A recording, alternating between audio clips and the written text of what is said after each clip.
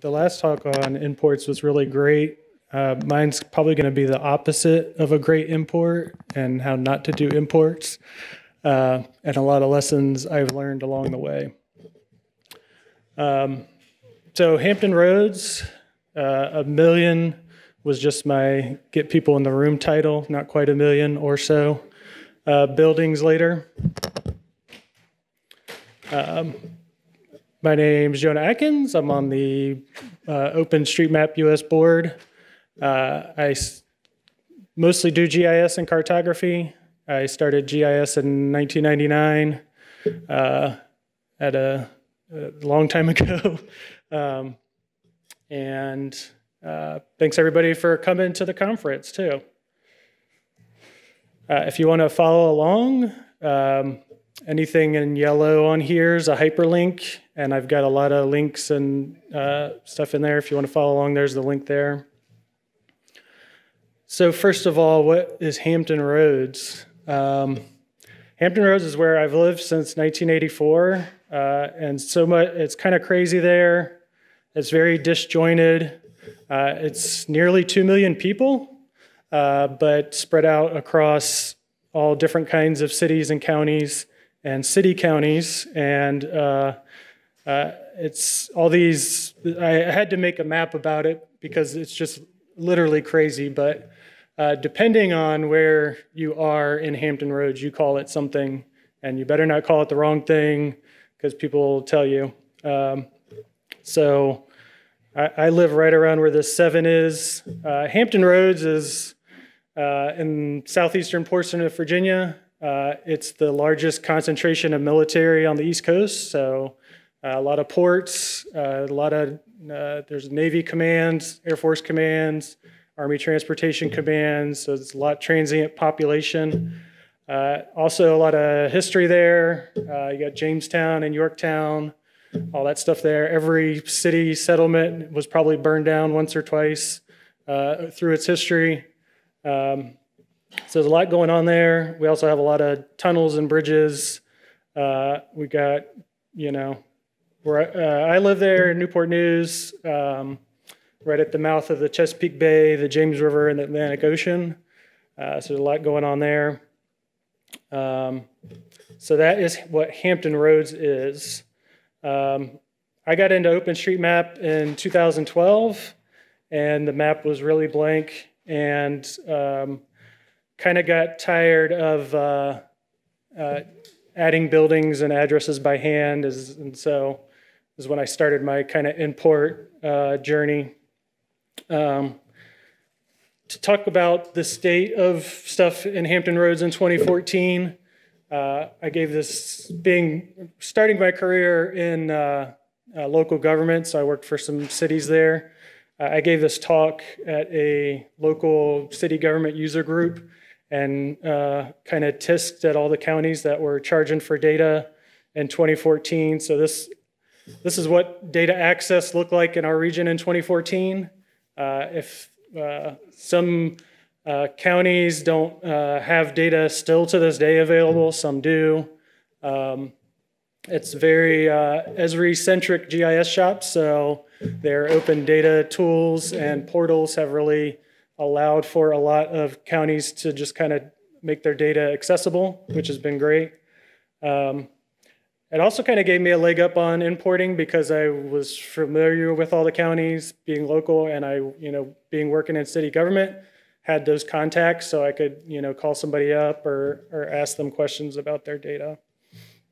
And a good anecdote about Virginia and data access, and this was back in 2014, but still to this day, this town of Abingdon, Virginia, which isn't in where I live, but in Virginia, charges $22 an acre for their data. So they charge by the acre. And if you want to get the entire city, it would cost you $120,000. So that roughly $14 per citizen of what it would cost you to get the data. And that's still, that their data still costs that much right now. So. And that's still kind of the mind frame of a lot of local governments in Virginia, and probably where you live too, I'm sure. So the first import I did was Williamsburg. Williamsburg is a college town.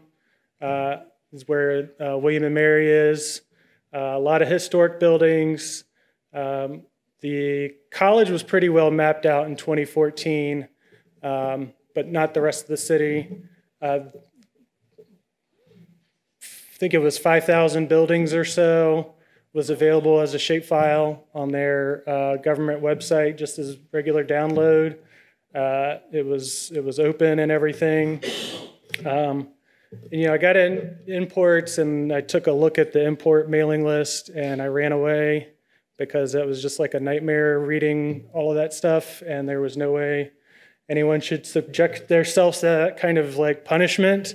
So I just imported it. I didn't put it on the wiki or anything. And I worked with the one GIS person the city employed part-time and mapped all their data over and just did it and moved on to the next city. That was October of 2014. This is beginning of 2015. This is the city of Chesapeake. Chesapeake goes, if you look at that map, from the James River all the way down to North Carolina border. It's got some pockets of urban density, but mostly rural, a lot of farmland still. They were the first city in my region to have an open data portal, and they put their buildings and addresses on there. And I just kind of did it again because it was so easy to do it the first time. Why not do it again? And I realized like this is a bad trend to set, and especially like a board member saying I'm doing illegal imports. This is like 2014, so there's got to be some kind of statute of limitations on this. But the data's still in there. It's good. And then we did Newport News. I worked at Newport News for a couple of years. I actually built like their whole storm sewer system in GIS. Got their data, kind of same thing. And it just kept on. Why do I need to mess with the mailing lists? Why do I need to do all that? Like, I'm doing it, it's working. Nobody's saying anything. They look great on the map, whatever. And then somebody commented on a change set 93% of the way through my import and said, what the hell are you doing? If this hasn't been discussed, you need to stop, whatever, we're going to revert all your shit. So I was like, all right, so that's bad, obviously. And I finished the import and then was like, okay, the next import I'll do legit. So it was James City County. It was, open data from the city. And I'll talk about this list I did later, but here's like a kind of a table of all my imports so far. So James City County I put on the wiki, but I didn't put on the mailing list because I mean, people were getting hammered on these mailing lists at that time. And it was just, it's a loose requirement, so maybe it's okay. So James City County is actually on the wiki. It was the first one I put on the wiki, and it's pretty bare bones. Most of the ones I put on the wiki are pretty bare bones. But if you go to like the place where I host the source data, I host the source data and the imports, and I talk about the import and do stats and all that, and all that kind of stuff. So James City County was a good import. They're all good imports.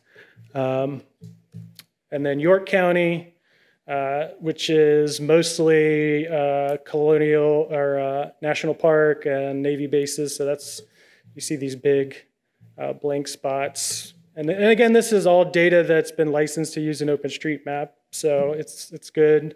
Buildings and addresses imported. The York County GIS director, when I emailed him just to for reassurance, I'm doing this or whatever, which I did. Every time I did import, I would talk to the GIS staff. I would offer to train them to help me do the import. Nobody ever took me up on it, of course, but just let them know what I was doing and why OpenStreetMap was a good place to put this stuff. He was, kind of like, oh, we could charge you if we wanted to, but we won't, like he was doing me a favor. But so I still got that, that was the first time anybody ever, GIS department like gave me a little pushback on it. Probably the lesson there is never be afraid to like badger people for their data, especially for, counties. GIS people, being a county GIS person, that's their job. That's what they're getting paid to do, is be the, managers of this data and its uses. So never be, email people every 3 days, every 2 days, it's okay. Suffolk was the next one I decided to do. They had their data available on their website, just in shapefile download with an open license. Or no, they didn't have their data. I asked for their data, and their GIS manager said, I really wish I could. This is our official policy that you have to pay for this, and all this and that. And they even said, I'll pass it up the chain of command, but I can't guarantee they're willing to waive the fees or whatever. You could try writing a letter or whatever. They first passed it up their chain to the engineering department manager, city engineer, and he said no.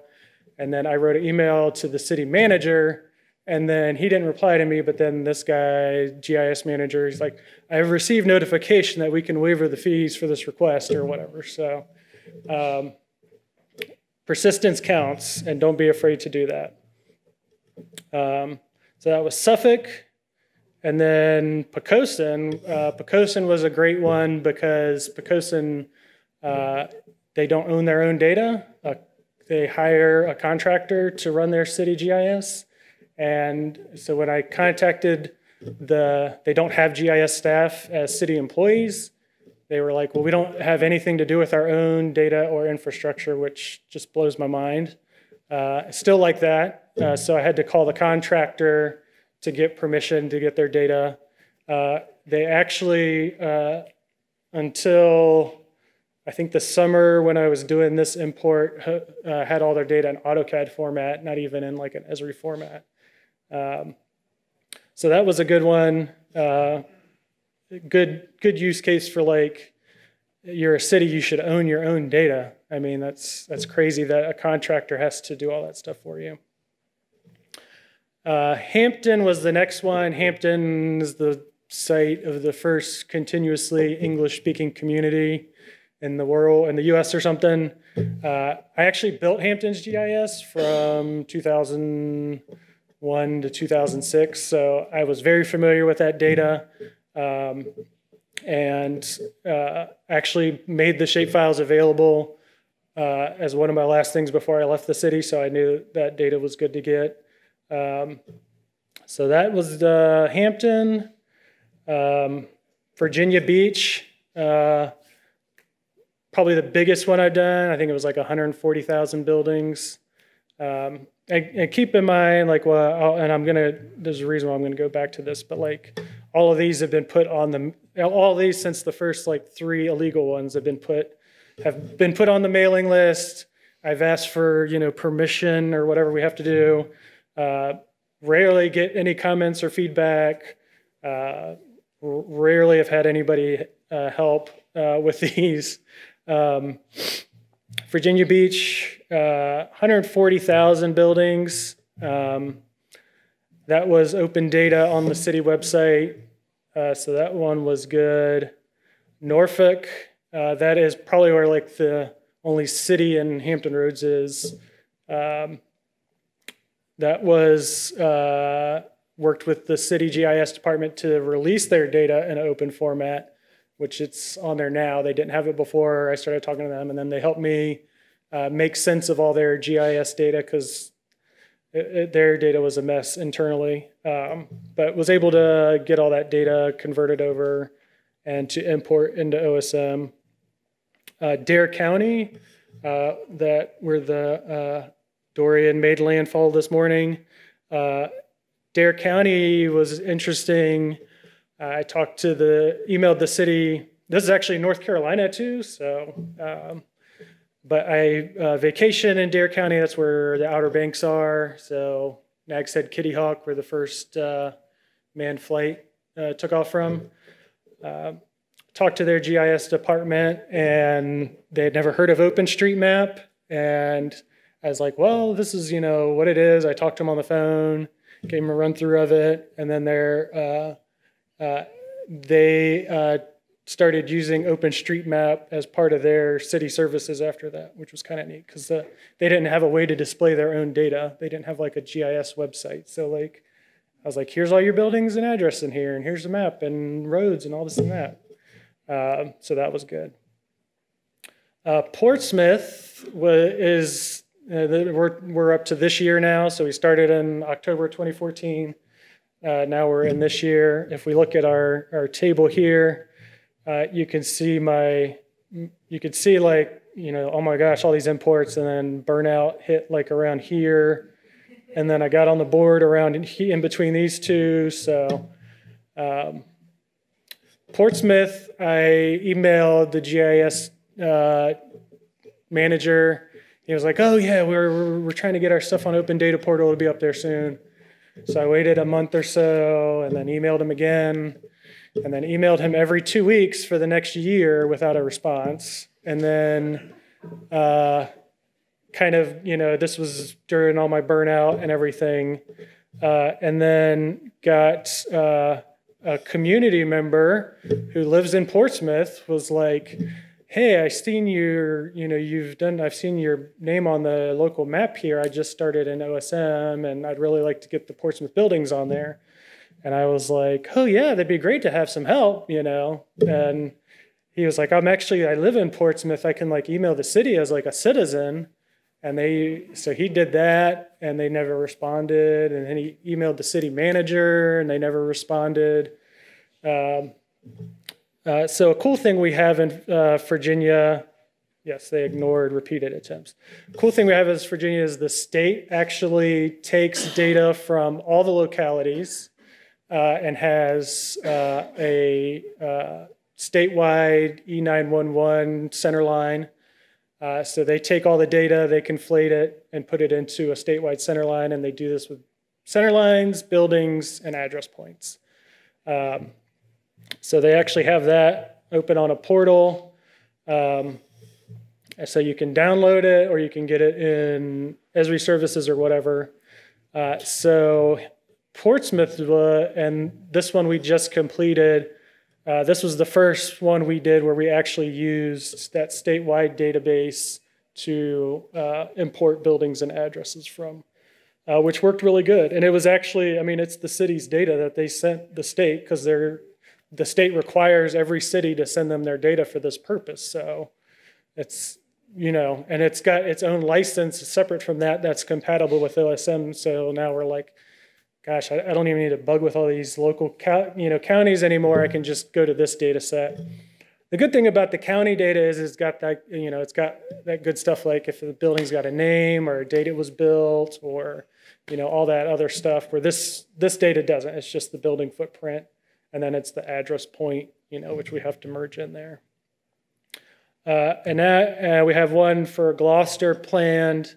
And this one I've actually handed off to the other user from Portsmouth who wants to learn how to do this. So I said, sure, here's, take it, do it, or whatever. So they are prepping that import now, which we should do sometime. And that will take care of the entire Hampton Roads region. If we go back and look at our list, our totals, this is 670 some thousand buildings we've imported since 2014, and over 500,000 addresses. Let's see. So that one's happening soon. Here's my cool reference table, which I've been going back and forth and showing you. That kind of got that. And I've gone back and found all the mailing list requests I did and the wiki pages, and then the links to all the GitHubs. Some of them have good notes, some of them don't. I'm just one guy, so what do you can't ask that much. But some of them have the actual steps that I did with the data as far as mapping stuff over and the counts and all that, and which could be helpful. I guess the message with that is just do it. You know, it's just OpenStreetMap. It's going to be okay. But I did make some cool maps, and I'll plug my workshop tomorrow. I'll show you how to make a cool map like this if you come to the workshop tomorrow. So this was made with the Mapbox QA tiles.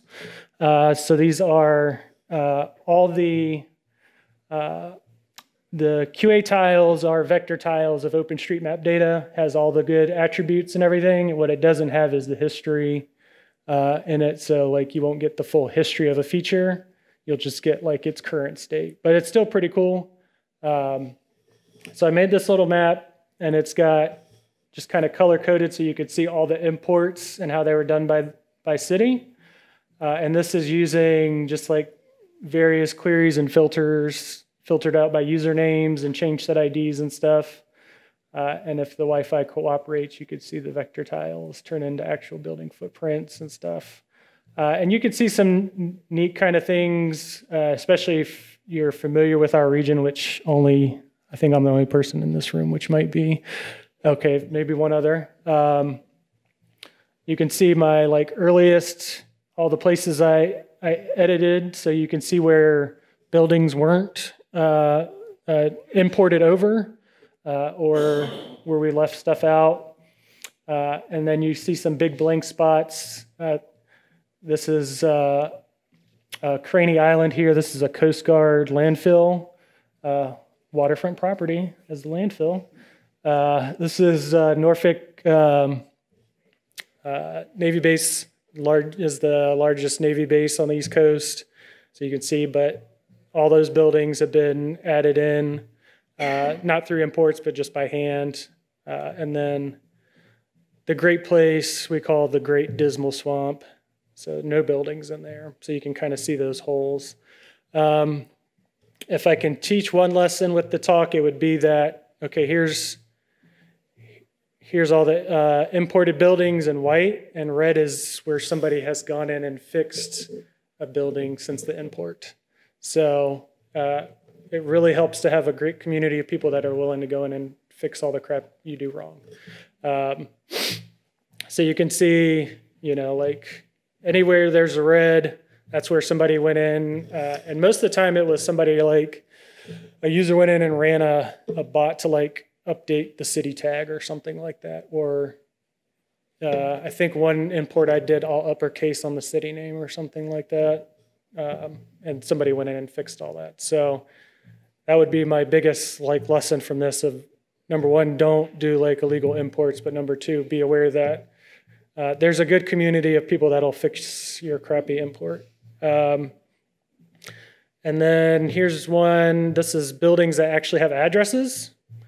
So if you look at, you know, coverage, that's pretty good. I think like, you know, in your talk, you talked about like multiple addresses on a building and stuff. That's just so hard to do quickly. So most of the time I just avoid it.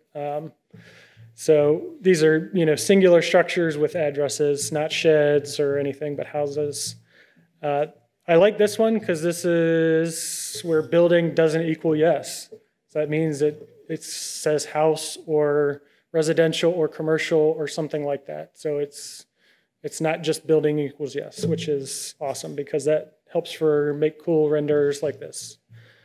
And then this one's kind of tough to make out, but this is where we actually have amenities attached to the building tag.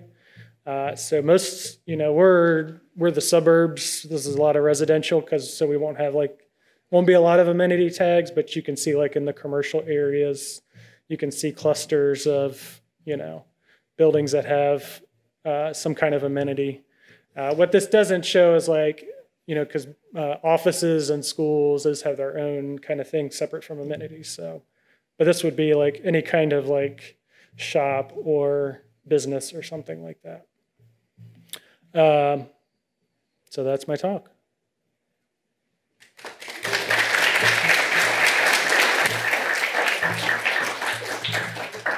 Are there any questions? Yes. Yeah.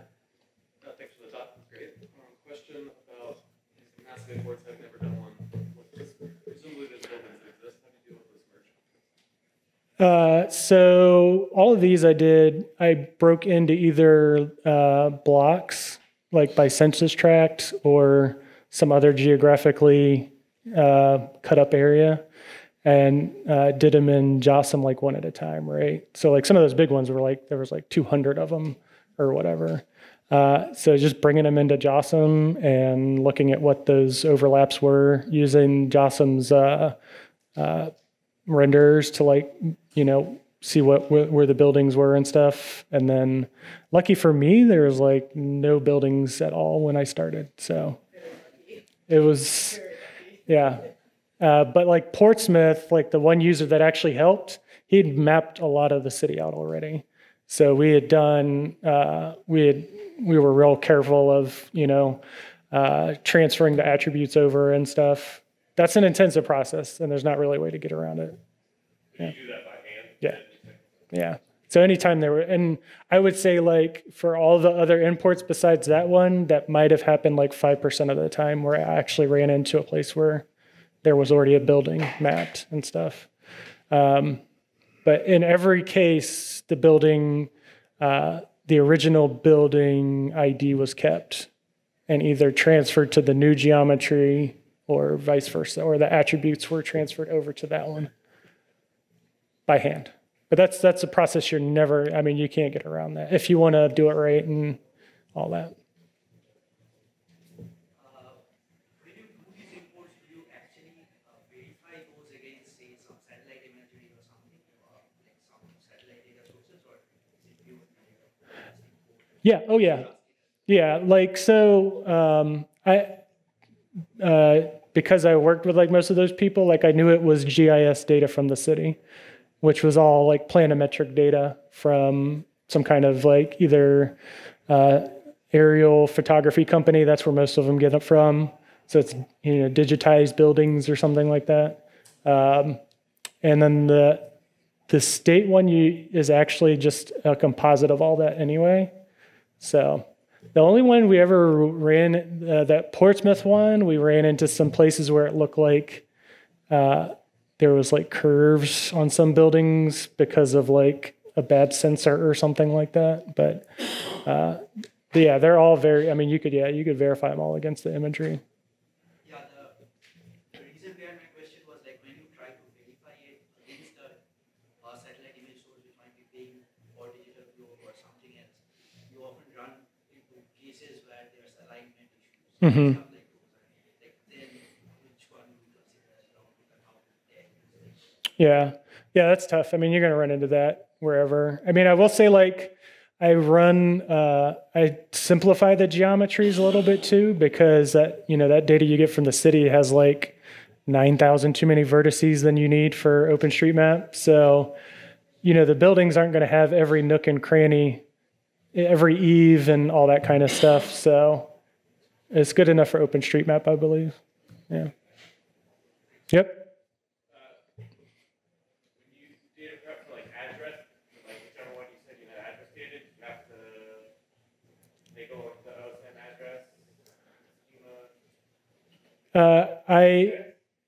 I transferred the address points to the structure. So But the OSM, like you have to put your address tag in a certain flavor on that. oh yeah. Yeah, I've used QGIS for every single one of them. The guy that's prepping the Gloucester one is writing some tool to do it. So, yeah. Do you have any process for keeping them up to date as the city? Come on, really?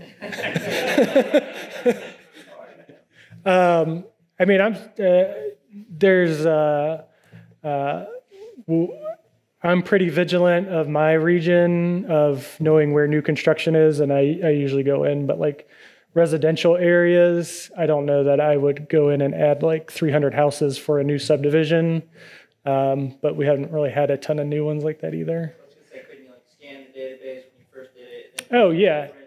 Yeah. Yeah, if you want to volunteer to do that, that'd be great. Yeah, definitely. That'd be awesome if somebody wanted to do that. I'm not volunteering. I have a question.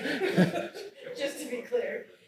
So you said some of them you brought in from the county data that had other attributes. Did you bring those attributes in as well? Yeah, so like in the amenity one, or if you look at all the GitHub ones, you could see I've listed out like tag the schools, because that's what most of them had, like if it was a school, if it was commercial, if it was residential. Sometimes I would take the zoning data and overlay it and do like a spatial join with the buildings just to get like the type of structure, right? Like this is an industrial area, so let's just tag all these as an industrial. And then sometimes the parcel data has that information. So it's not just like taking the buildings from the city, it's like getting as much data as I can and then merging all that crap on top of the buildings to get like the best I can do, you know, which isn't easy.